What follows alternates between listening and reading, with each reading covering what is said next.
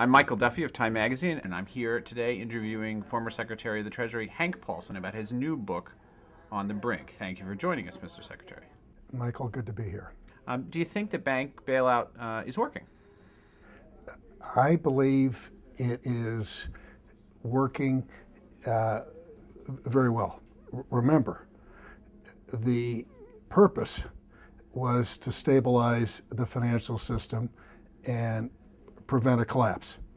And I believe that if the financial system had collapsed, we would have had economic Armageddon in this country.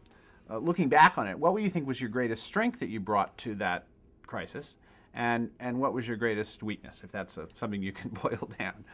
I would think my greatest strength is a decisiveness. I had a career where I was used to managing and making decisions, and I could make tough decisions quickly. I think my biggest weakness was my public speaking skills. I never was able to let the American people know that this was not about the banks, but it was about Main Street and how a collapse of the financial system would be devastating to Main Street. I had trouble with that communication. When everything seemed like it was going to fall apart at the beginning of the financial crisis, what is the day or the moment that you remember most, and why?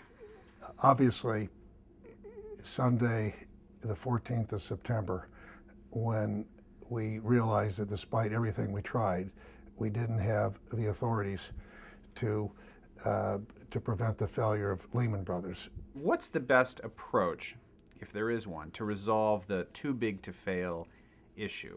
If I could boil it down to one recommendation, it is we need strong resolution authority so that any failing financial institution can be liquidated and done so in a way which it does not damage the financial system overall or the U.S. economy.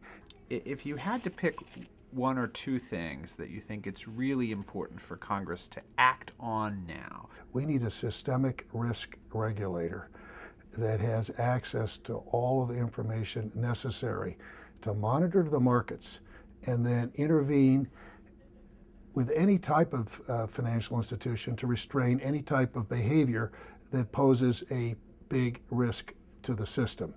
Why are so many government officials from Goldman Sachs?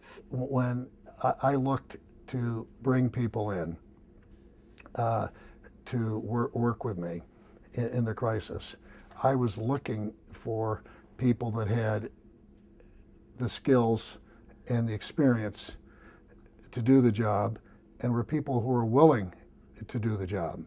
And I came from an environment, and I was fortunate to work in a firm where there was an environment where government service was stressed as a virtue. Do you believe that the Glass-Steagall Act should be reenacted?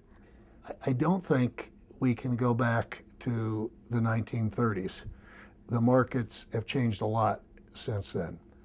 But our regulatory structure hadn't changed adequately since the 1930s. It hadn't been updated.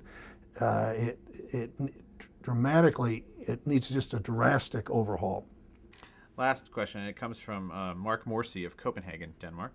Do you believe, he asks, global financial regulation will ever be a reality? As long as we have nation states, I think there's going to be different approaches to regulation in different countries, and I don't see that as being problematic as long as we have good global architecture and coordination.